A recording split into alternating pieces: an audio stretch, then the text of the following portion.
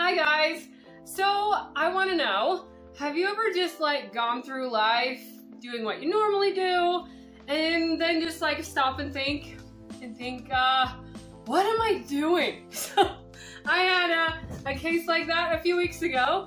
I was cooking dinner and I don't even know what I was cooking, but I looked down at my hand, I was adding a little oil, and I had this in my hand and I thought, oh my gosh, how tacky is this on my counter? I'm a potter, oh my gosh, I can do better than this.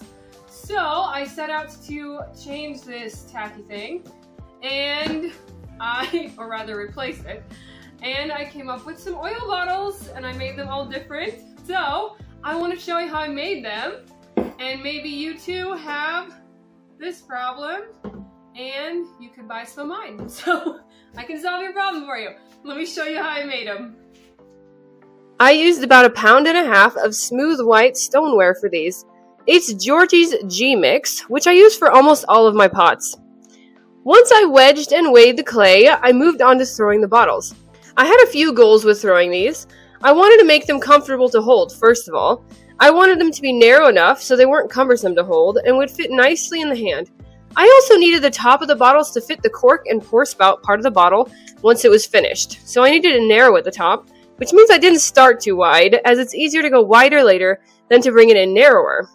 I just bought the corks online on Amazon, and I also wanted each oil bottle I made to be different from the other ones. I like playing around with different forms and experimenting. It's a fun challenge for me. On these bottles, I finished the foot while I was throwing. I have an old credit card that I cut a notch out of, and it works great for this. I just hold it along the base when I'm done throwing, and it makes the foot really easily. I did that on these pots for a couple reasons.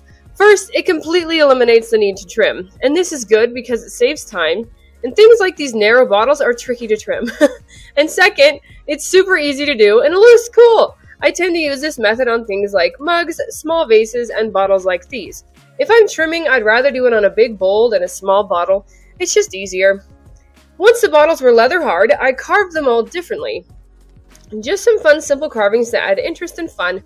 On the first one, I did flowers. This is really easy. Just a circle in the middle and petals coming off of it. I really like simple carving. It adds some great texture and interest to pottery. Next, I played with some blue and yellow colored slip I made using mason stains. Mason stains are a powdered color that works great for adding color to pottery. In this case, I just added it to liquid clay. I put the slip on in a spiral and then spread it around with my fingers. Then I used a tool to add more texture, and I finished by adding carved lines. This doesn't really show the true colors until it's glaze fired, and adding a clear glaze on top really brings out the colors too. Then I decided to do some vertical lines on the next one. Again, super simple carving, that's kind of my thing, but it really enhances the piece. I like doing broken lines rather than just straight lines all the way down, as it's more visually interesting and more fun to carve. For the more curvy bottle, I decided to really play up the curves with curvy lines. Super simple repeating curves, but it really enhances the bottle. And then for the last bottle, I carved dots and curvy lines. Very simple. Then I went back and added colored slips to the dots, which really creates this cool polka dot effect under a clear or translucent glaze, like a light colored celadon glaze. Then they were all ready for the bisque kiln. This first firing is a lower temperature than the second firing, but it's still around 1900 degrees Fahrenheit, so still very hot. This firing prepares the pots to be glazed later. They all came out of the bisque kiln great, no explosions. That's always a good thing. I decided to glaze these all differently, as I'm a big fan of fun colors, so I wanted these to be colorful. I'm also a big fan of blue, as you may or may not have noticed in my previous pottery, if you've seen my other videos, so a lot of these ended up blue. Then I put them back in the kiln for their final firing. This firing is about 2200 degrees Fahrenheit, and it's the final step in maturing the glaze and strengthening the pot. They turned out so great! I'm really happy with how they look. Which one do you like best? Let me know in the comments.